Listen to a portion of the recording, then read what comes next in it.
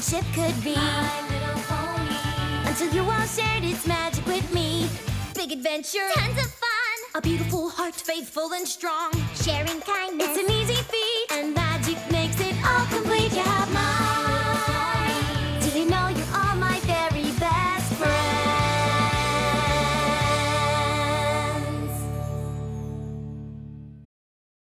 Good afternoon, Miss Rarity.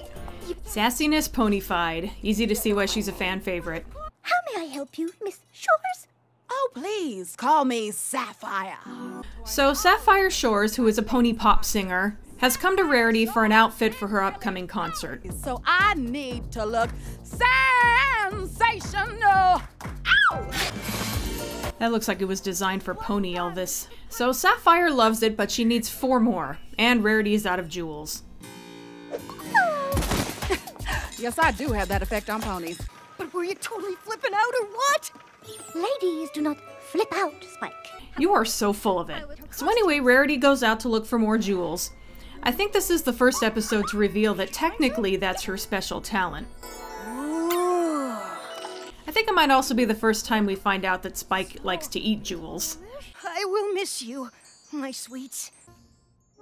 That is an eating disorder waiting to happen. Okay, that's just adorable.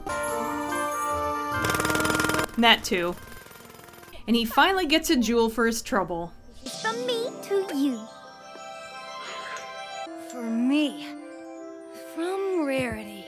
Aww. But it turns out that they're being watched by a new type of monster called Diamond Dogs, who decide to capture Rarity so they can use her gem-finding abilities to get more for themselves. Spike puts up a good fight, but in the end, they get her.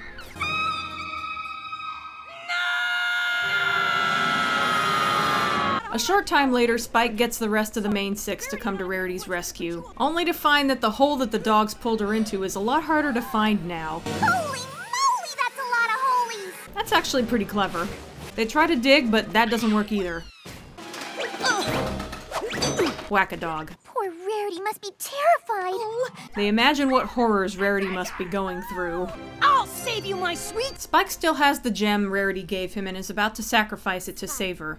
My damsel in distress. Cue Spike imagining himself as a hero. Show yourselves, you dogs! You curs! I love that they gave him a lantern jaw of justice. That's a nice touch. Well, at least he remembered that he's a dragon. Oh, Spike, you are my hero. Thank God that ended when it did. Oh there, lover boy. Come to think of it, I'd love to see how that played out from their perspective.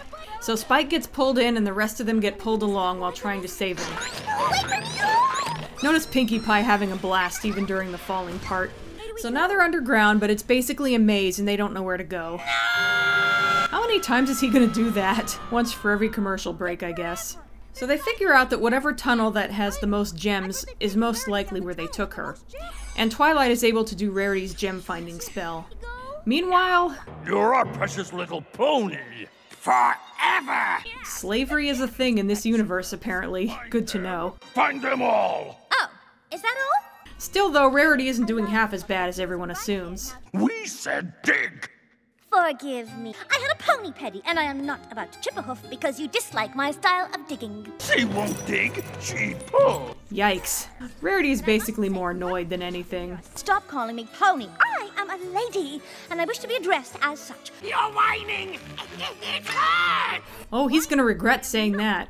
Do you want to hear whining? This is whining. Oh, this harness is too tight. It's going to chafe. The wagon's getting heavy. Why do I have to pull it? We'll do anything, pony! I will do anything, Miss Rarity. Anything? Best pony. There, I said it. Good. Wait!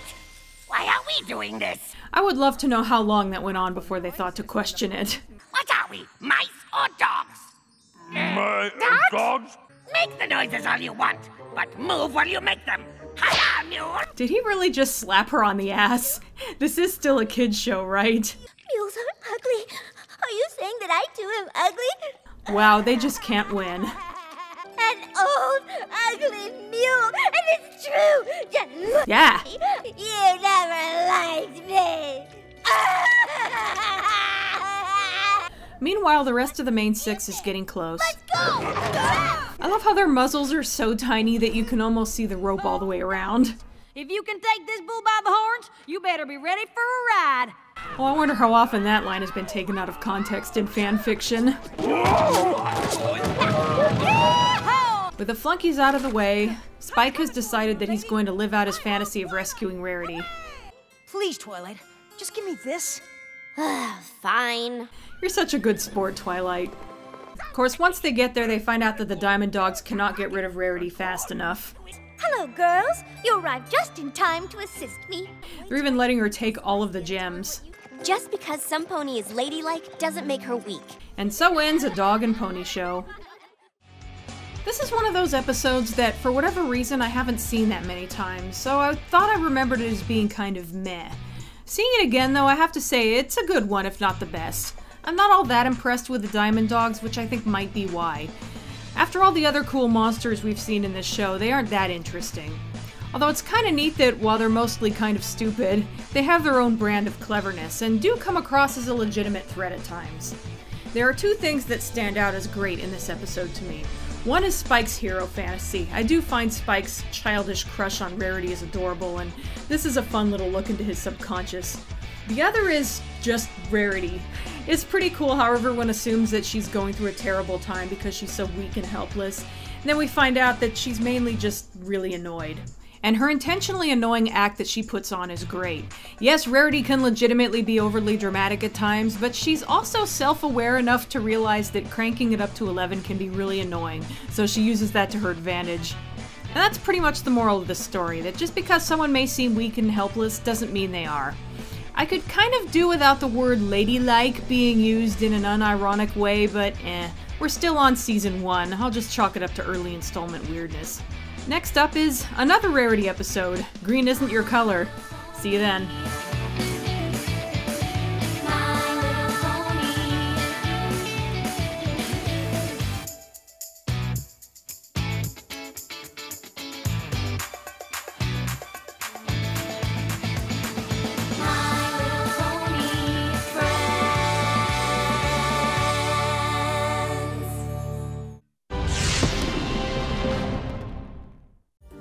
Afternoon, Miss Rarity. You know my name.